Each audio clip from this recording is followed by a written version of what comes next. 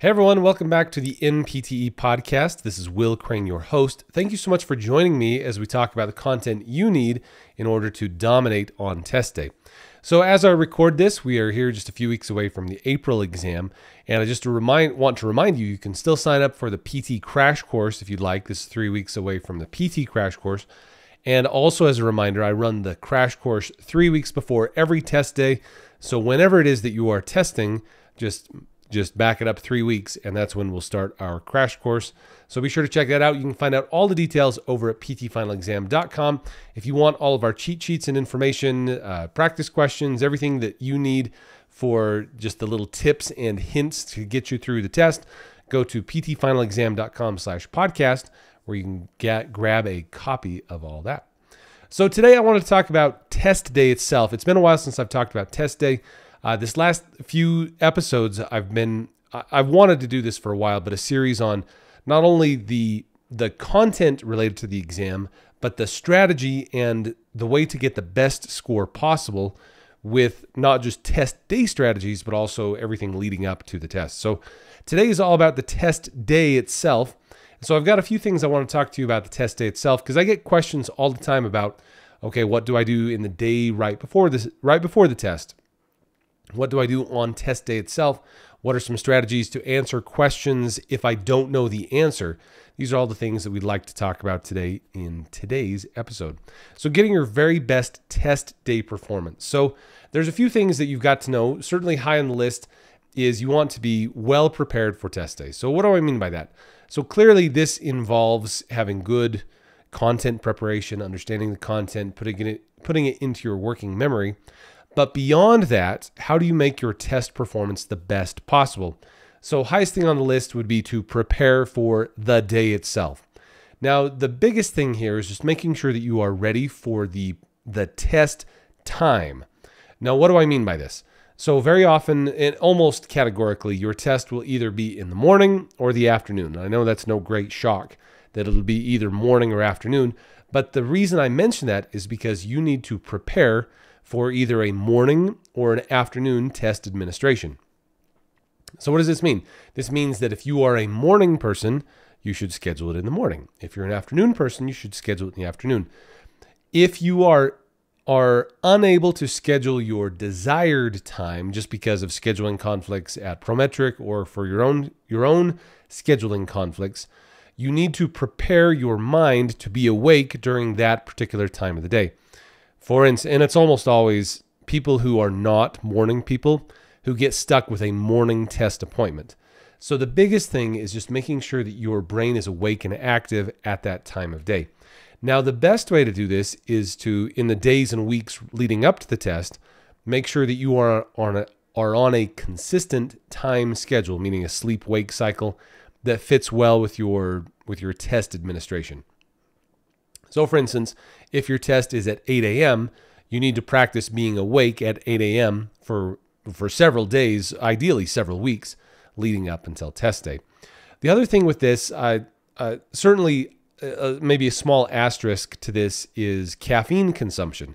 So caffeine, coffee, anything you use to get you juiced up and ready for the day. Now, it can have it's like a two-edged sword. It's got a double effect. On the one hand, yes, it can make you more awake. However, on the other hand, it is a powerful diuretic. And so therefore, you need to be consistent in any type of caffeine or caffeination that's required to get you awake for test day. I guess the biggest thing I'm trying to say is just be ready for this. Don't, like morning of, don't just guzzle tons of caffeine and then suddenly have to go to the bathroom between every single section. Just be very measured in your approach here. Make sure you're doing things that are consistent and are working for you. And I guess this is where it's more of an art than a science. You just want to make sure that you are at proper hydration and caffeination levels. So on top of that, just on that same vein, make sure that you are nourishing yourself, generally speaking. So this is not only having a good sleep-wake cycle, but also having lots of outdoor time, exercise, making sure that natural light, you're spending a lot of time in natural light. That tends to keep your brain more awake and more active. It also just is good for mental health. I mean, all things considered, it's a good idea to have a good schedule and to be well nourished. Now, as far as studying the day before the test, I talked about this last time. Cramming really just doesn't work, and it can actually be detrimental to your studies because it's recognizing content under stress that will actually give you a false sense of security. It'll give you a false impression of knowledge when you don't actually know the content because it was learned quickly and under stress. And so when you get on test day, you will find that it has just disappeared entirely from your mind. And so what I do recommend, and this is very much a Willism here, that I would just go crazy not studying or doing anything the day before the test. However, that being said, I would suggest having relaxed study time during or on the day before the test. So relaxed study time, what does that look like?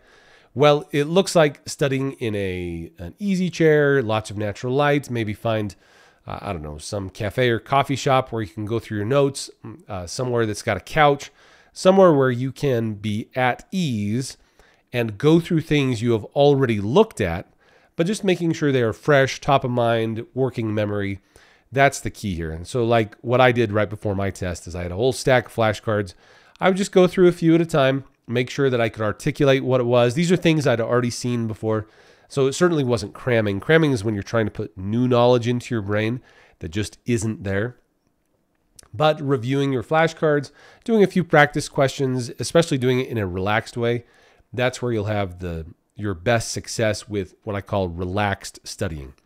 Now we get to actual test day. So test day, this is where those of you watching the YouTube version of this podcast, which you should go check out YouTube, our channel over at YouTube. You can find PT Final Exam there. Be sure to subscribe if you haven't. Test day itself, be sure to arrive early, but not too early. So what do I mean by that? You don't want to arrive like 3 hours before your test day or test time, because if you arrive way too early, you can sit in the parking lot and just psych yourself out and get really amped up and stressed, and then you're fatigued, and it's just not a good experience. Rather, you should show up somewhere around 45 minutes to at least 30 minutes early to your test. Now, why do I say that? So number one, they want you there 30 minutes early because it takes a while to get you checked in and ready, and sometimes there's a line, so it just takes time to get you in. And you certainly don't want to be late. So this is one where 30 minutes early is a pretty good target, 30 to 45 minutes. Certainly not more than an hour. I mean, you could get there an hour early, but the trouble again is that you'll stress out and be more fatigued than if you show up at a good, reasonable time. Again, traffic conditions will be different. You'll have different travel requirements. There's a lot of considerations there, but generally speaking, you want to be early, but not too early. Now, you'll want to bring your ID. You're going to require 2 forms of ID, and I'll talk about that here in a moment. But the next thing is just be sure to dress well. So that'll be different for different people, but generally speaking, you want to be dressed like you are a business professional. You want to dress in a way that makes you feel confident and comfortable at the same time. I feel like PTs have this down to an absolute science. That PTs, we tend, in my personal opinion, we tend to look very professional, yet we are very practical and comfortable. So like the first time my wife came with us to a CSM conference, so there's like 15,000 PTs running around. She was, not that it was terribly surprising, I mean, she'd been married to me for a while, but she noticed that among all of the participants at CSM, everyone was dressed well, but very practically. Everyone had very practical shoes on. So shoes that, like no stiletto heels. Everyone was just, rocking good sneakers, good support. Like it was impressive, the variety and how well dressed everyone was, yet how sharp they looked. So I would suggest comfortable and confident in your dress. And then the other thing is to make sure to dress in layers, especially for those of you who get cold easily. You need to dress in layers because the test center, with computer equipment, just kind of the necessary evil is that they have to keep the room quite cool in order to keep the computers working well. And the converse of that is if they don't, then the computers heat up the room and it's too hot. And so you're usually bouncing between either too hot or too cold.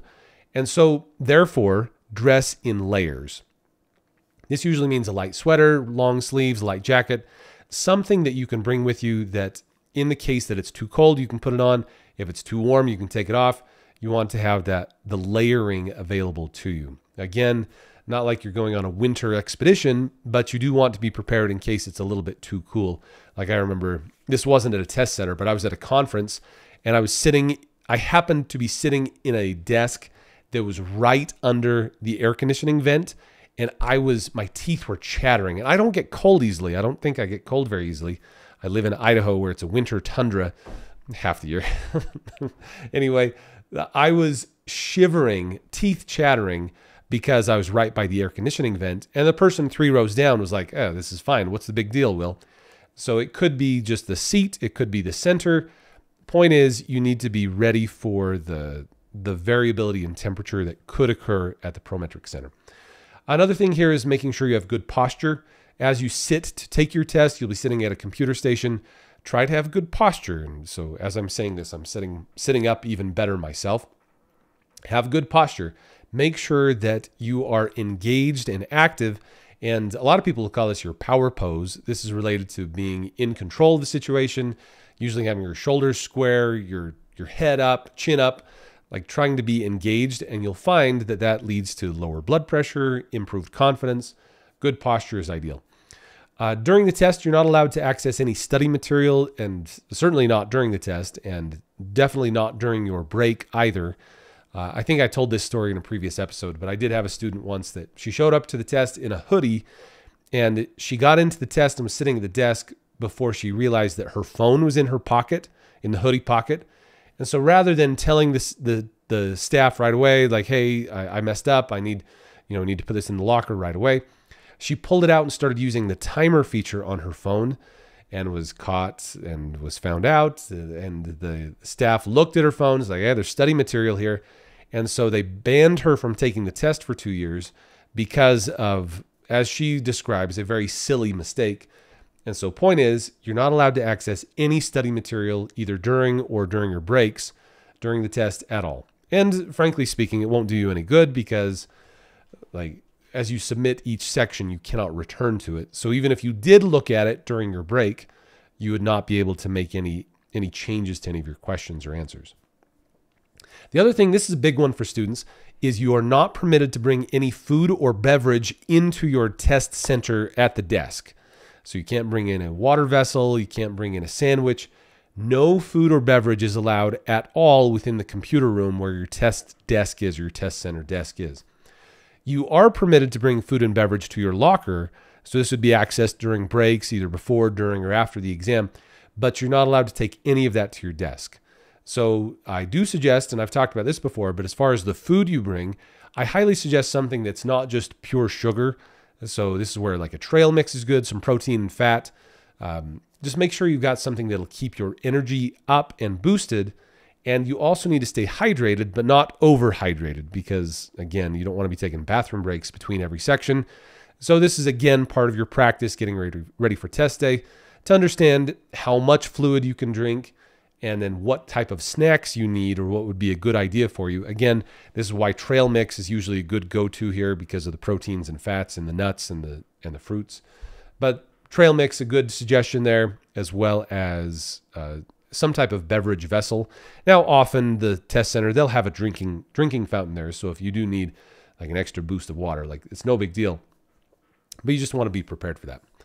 I have had this happen before. What happens if there are disruptions during your test center or during your test appointment? For instance, if the power goes out, there's a fire drill, etc. The FSBPT's policy is if the disruption is less than 60 minutes, they expect you to just continue on with your test. There's no accommodation made for that. If the disruption lasts more than 60 minutes or there's something that totally precludes you, like if there's like a tornado warning or something where you have to be evacuated, obviously you will have to reschedule your exam, at which point they'll send you an email and you'll be able to reschedule afterward. The other thing that is more common than that would be like winter storm closures, where we had this a couple years ago, big winter storm on test day itself. Obviously, the summer months, it's not quite as big of a deal, hopefully. But the winter months, you have to worry about storm closures. And so again, be sure to check with your specific Prometric center. Make sure if there is a storm coming that you've contacted them. Make sure that either the test is going forward or it's not. And unfortunately, that's a case-by-case scenario. But if there are disruptions that are less than 60 minutes, they do expect you to just continue on, soldier on with no modification at all. And then finally, the last little thing I wanted to mention here is that as you go into and out of the test center, you have to scan your fingerprints, so usually either your thumbprint or palm print, and you have to take a photo in and out. What they're doing is they're making sure that you're not trading places with someone. They want to make sure that exam security is very high. And so just expect to take some time to get into and out of the test center itself. And again, this is all related to test security. And as you'd imagine, it requires quite a bit of forethought. It takes time. So on just a note here, I did want to make sure to mention this because I don't think this is a surprise to anyone, because this does come with your authorization to test form. But the NPTE does require 2 forms of ID as you attend. Again, they want to make sure that you're not like testing for someone else or cheating in any way. So you have to arrive 30 minutes prior to your appointment. You have to bring 2 forms of ID. So the first form, your primary form, has to be a photo ID, and the secondary form just has to have your name and signature stamped on it. So as far as examples of that, good examples of that would be like your driver's license, passport, state ID card, something with your photograph. That's your primary ID. Your secondary ID would be like a credit card, an ATM card, school identification card, so like your school ID. What you cannot use is any expired forms, like an expired driver's license or an expired passport, and you cannot use your social security card. It has to be something with a printed stamped name with your signature. So these are examples of the primary and secondary ID. So again, and I suppose it would be certainly applicable. You could bring your if you had a passport and a driver's license, that's another good example of 2 forms of ID, a credit card or a school ID card. All of those would be examples of secondary ID. So just make sure that you've got 2 forms of ID in your possession as you walk up to the test center. So that's all I wanted to say there. Just I don't want anyone to get to the test center and say to yourself, oh dear, didn't bring my ID. You got to have your ID so you can test, so they know that it's you taking it. All right, so when it comes to test day, just a few other sundry tips, and certainly all of these could have a lot more discussion about it. But this is a question that I answer pretty frequently, is how do I appropriately review questions I've taken? For instance, like you're in your section of 50 questions, and at a certain point, or you finish the 50, do you go and review all of them? Do you review some of them? So generally speaking, you should probably review a few from each section at least. Ideally, you would not review all of the questions because that just takes a lot of time. It adds to your fatigue and can create a lot of test boredom. So the idea is that you would proceed through your questions sequentially and then very judiciously, again, this is more of an art than a science, but judiciously mark a few of the items, maybe 10 or 15 tops, certainly not 50, but you'd mark a few of them, and then those are the ones you'd come back and review again. These are the ones that maybe require an extra little thought. You just want to make sure that you have it solid before you submit that section. Another thing that happens is during the test, you can experience either test fatigue or test boredom. So what do I mean by that? So test fatigue, obviously it's where you're tired, it's hard to focus, but test boredom can often kick in even quicker. This is where you start thinking about the errands you have to run right after the test, your grocery list, your plans for the evening, whatever it is. You need to make sure that you are reevaluating your focus frequently. This is just a reevaluation. You ask yourself, self-analysis, am I 100% focused, yes or no? If I'm not, what can I do to become focused again? So this is that refocusing strategy. Very often it requires you can readjust your posture, you can rest your eyes for 20 seconds, what I call a mini mental break, where you just deep breathe or pray or do some type of relaxation procedure that refocuses you to the moment, to the thing you're doing right now. And then you just have to do a lot of self-analysis, especially in the final sections of the exam. So as the test proceeds, you'll have to do this more and more. Another thing is make sure you use your breaks effectively. Now you do get one scheduled break. It's 15 minutes where the clock stops and you can go out, and that's where you ostensibly would get your snack, go to the bathroom, get a drink of water. But make sure during the break you're doing something that wakes you up. So for instance, when I was there, I paced up and down the stairs a time or two. There were some stairs in the building. I've known people to do push-ups, sit-ups, jumping jacks, whatever it is, something to help you reawake and engage with the second half of the test. And that's the key, is just making sure that you are awake and alert so that you can obviously not be tired and unalert. You want to be very focused. So stay focused. And then the final thing here is just stay positive. Stay positive. Make sure that you are encountering each question with the idea, there is a correct answer here and I can find it. There is a correct answer and I can find it. And that'll give you a big boost of confidence as you go through all of the exam. So then as just a conclusion here, just to mention that what happens if I don't know the answer to a question.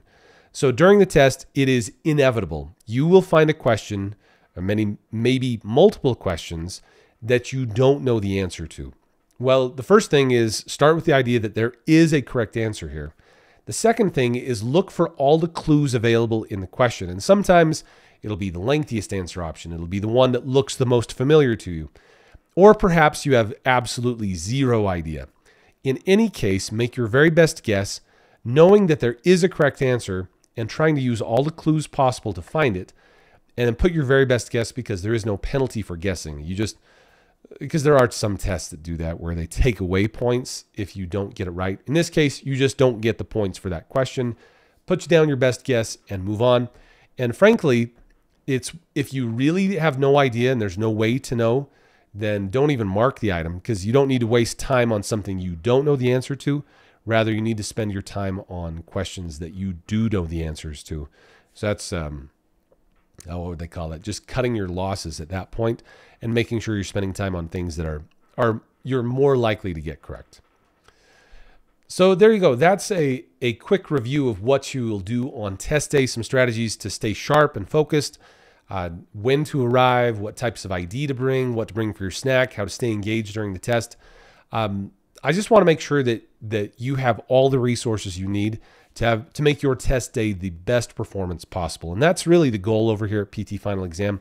As I've mentioned before, I started this, we had our 10-year anniversary last year, but it's been so fun to see people go from, not really zero to hero, but they go from worried, anxious, and testing poorly to confident and very good test takers. And a lot of it's just this fine tuning, making sure not only you know the content, but you know the strategies to give your very best effort. Because let's be honest, when you are at your very best, you are unstoppable. You are good at this. You've studied this for years now. This is something your patients, they know you. They know you do very well at this. So really, it's just a matter of proving it now to the NPTE. So I'd highly suggest checking out all the content we have over at PT Final Exam. We've got lots and lots. Besides the crash course, those of you interested in a more robust course, this is the VIP course. This is the one where we go through all of the systems. It's a 10-week course, and you'll find that it's the best bang for your buck as far as content goes. With the quantity and quality of content, you will not find it anywhere else. So, all right, with that, we'll bring today to a conclusion. Be sure to check out all the other podcast episodes we have available. If you haven't already, please take a moment, leave us a review, especially just wherever you're listening to this podcast. It especially helps as we're trying to get the word out. So be sure to leave us a review. Only takes a moment. Just head over there. All it takes, like on iTunes, you just go in there, you click rate, give it a star rating, and boom, you're on your way. But it just so helps as we're trying to get the word out about PT Final Exam. In the meantime, be sure to check out everything we've got over at ptfinalexam.com/podcast. I will catch you in the next episode. Keep a grin on your chin. Happy studying. Will Crane fist pumps all around. I'll see you soon.